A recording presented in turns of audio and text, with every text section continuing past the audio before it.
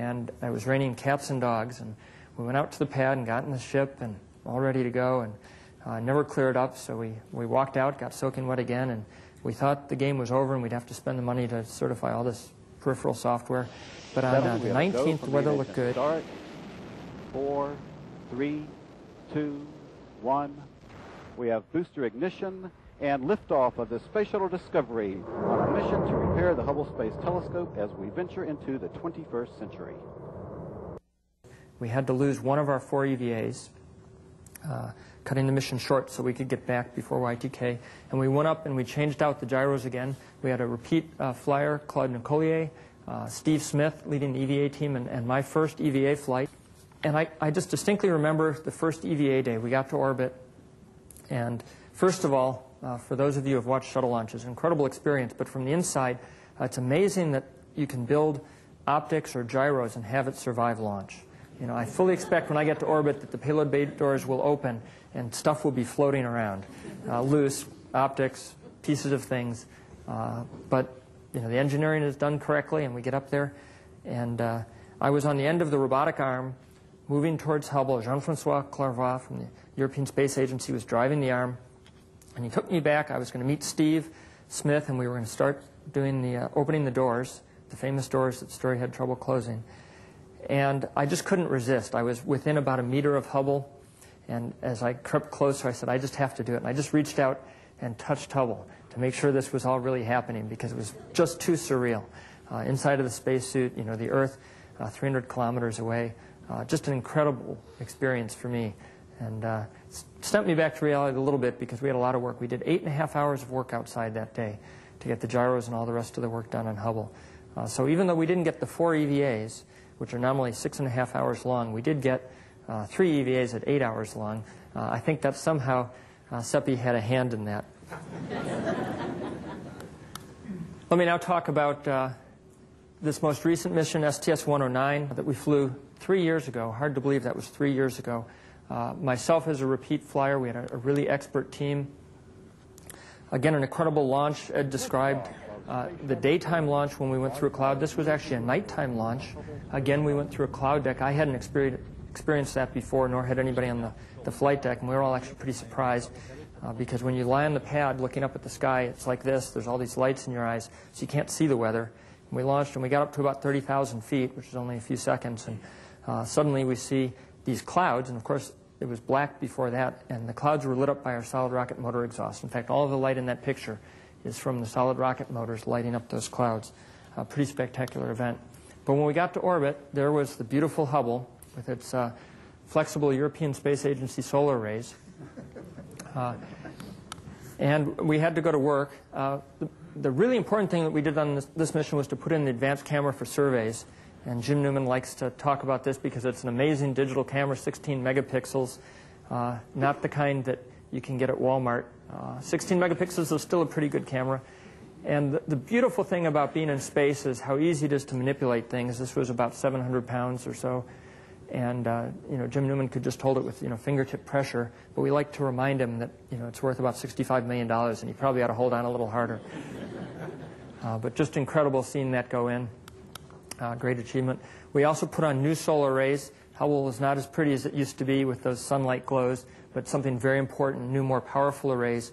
And on this mission, what we really did was to fix a number of things that are life-extending, that give Hubble more capability to do science like the advanced camera for surveys, but also solar arrays that provide more power, that in principle allow us to do more science.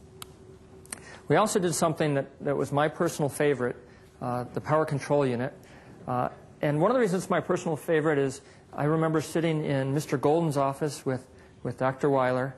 Mr. Golden was then the NASA administrator, and he brought us in to remind us how important Hubble is to NASA. And he asked Ed, are you sure we should go and do this power control unit change-out? And he asked me, do you think we can really do it? I'd like to give you the more colorful language that he used, but I think maybe I'm more polite than Ed, because it was really very entertaining. But he made sure in no uncertain terms that if we were to go and do this, that we had to be successful.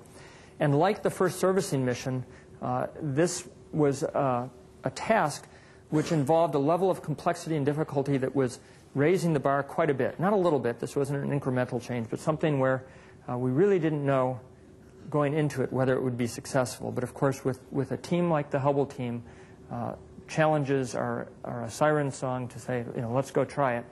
And through that very simple tool that you see me holding, we were able to accomplish doing more connectors in a box that was very EVA unfriendly. It was not one of the ones that was in the white paper that says we should make these EVA friendly. This was a box that we never thought we'd have to change out. And not only did we do it, but we did it on the timeline, which was very surprising. We had lots of margin to go longer and extra batteries and CO2 scrubbing. And I'd like to say it went like clockwork because there were 2 connectors at the end where I got there and I said, it's just not going to happen. There's no way we're going to get those. And with that little tool, we were able to do it. And so sometimes simplicity is your best friend. And that task went forward. And that removed a potential fault in Hubble that would have been life-ending. There was a fault in the old PCU that could have brought all science to a halt, in fact, all of the telescope. And now we have a brand new unit in there. So it was with great pleasure for me, again, a second time, to be able to see this view. This is what Hubble looks like today. It has the new solar rays. The reason this is such a great view is the aperture door is open, so it can do science. And from a crew perspective on board, when you see this view, for the most part, you're really happy because you didn't break the Hubble. That's always the biggest concern, is that you'll do something to make the telescope worse. And once again, we did 5 EVAs. I think we had 100% success. To me, a successful expedition is nobody gets hurt, and everything else is frosting on top of that. And we achieved everything. And the science from the advanced cameras for surveys, as you've seen, and also the revived NIPMOS has just been incredible since. I've told people this many times, but I value my life, and there are things that I think my life is worth risking, things I would do that I think it's worth risking my life for. And this is one of those where I think that risk has been worth it.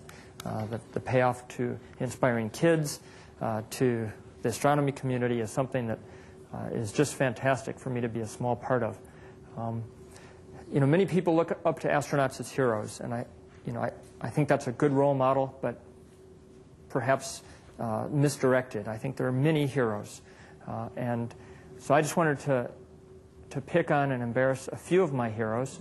The first one, as I told you already, is Dr. Weiler. I told him after one of my missions that he was my hero, and we talked a little about the history, and that's before I came up to headquarters as the chief scientist.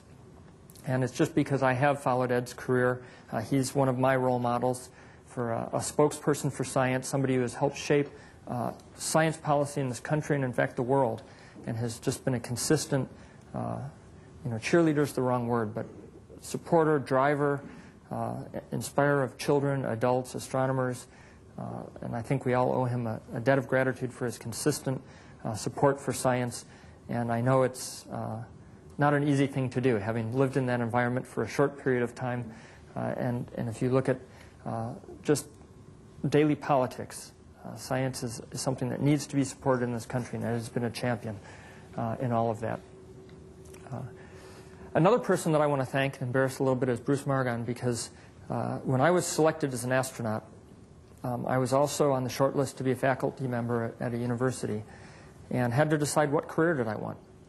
And I called Bruce. Bruce was the chair, I think, of the High Energy Astrophysics Management Operations Working Group at the time, or maybe one of the SAC committees, I don't remember which. But I called Bruce and I said, Bruce, I have this choice and I think I know what I'm going to do, but I just want to talk about it with some friends, and I value your opinion, and I've been offered this option to go be an astronaut. There's no guarantee I'll ever fly.